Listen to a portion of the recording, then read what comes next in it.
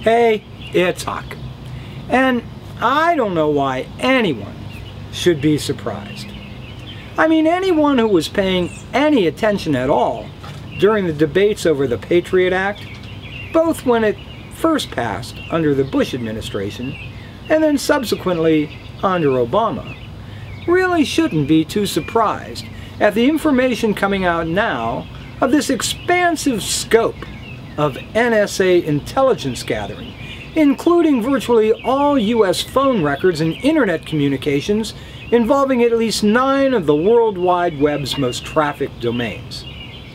And while I know there are no shortage of shit-for-brains members of the House and Senate, particularly on the Republican side of the aisle, it has been fascinating to watch members of both parties jockeying for position on this. Some, incredibly, feigning they had no idea of the scope of this. And while it is true that NSA Director Mr. Clapper lied to a direct question posed by Democratic Senator Ron Wyden during a Senate oversight hearing, denying that the records of millions of Americans were being accessed, Wyden, I'm guessing, knew better all along. But doubtless, millions of Americans at least are finding out for the first time just how far our government is willing to go to track down terrorist suspects and their plots to do harm. And the arguments on both sides are compelling. This is certainly not the first time during wartime that an American administration has skirted the Constitution in an attempt to keep Americans safe. Lincoln did it repeatedly, most famously when he suspended habeas corpus, interring folks without charge and denying them their constitutional right to a fair trial against known charges. Franklin violated the Constitution as well, rounding up men, women, and children of Japanese descent for the duration of World War II. And George W. Bush, to his discredit, launched this whole NSA operation before even asking Congress to sanction it.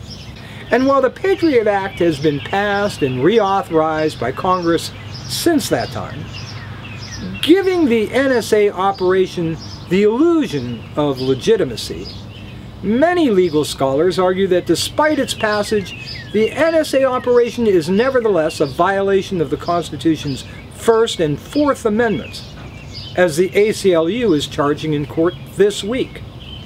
After all, just because a group of lawmakers agree on something and vote for it, and a president signs it into law, doesn't mean the courts will find it constitutional.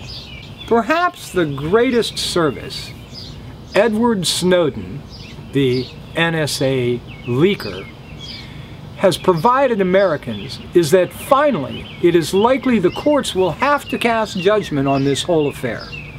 Not that they always get it right, however. For most of us, I suppose, how we feel about this may come down to how strongly we come down on the civil liberty versus keep us safe argument. And I know friends of mine who say they have no problem with it, since they're doing nothing wrong to trigger anything that they personally should have to worry about. But there are just two problems with that thinking. One is the Constitution, and the other is just how this whole NSA operation is operating and how many people are involved. When Edward Snowden decided to blow the whistle on just what the NSA is doing, he said he came forward because he did not want to live in a country where such violations of civil liberties occurred.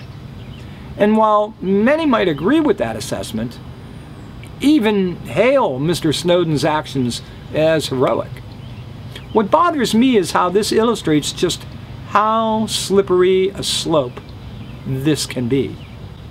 Because Mr. Snowden is just one of nearly 1 million people in this country with high security clearance. Nearly half of that million, including Mr. Snowden, do not even work directly for the NSA, the military, or the federal government, but for a private company contracted with the government to screen and analyze this data.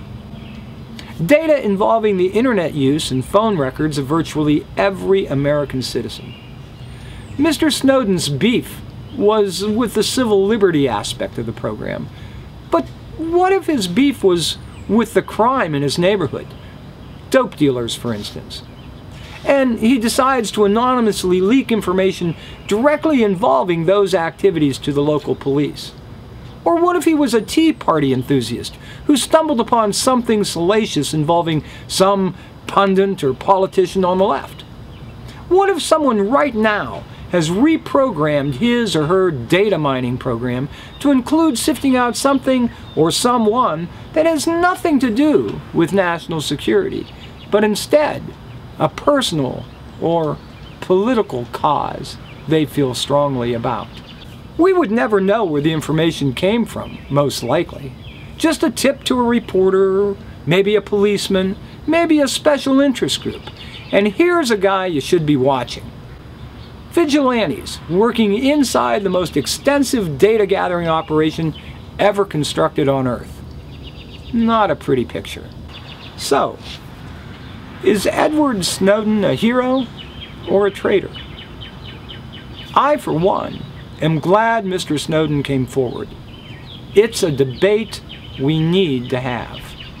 But however you feel about liberty or safety, it seems clear this program involves more data gathering than is constitutional.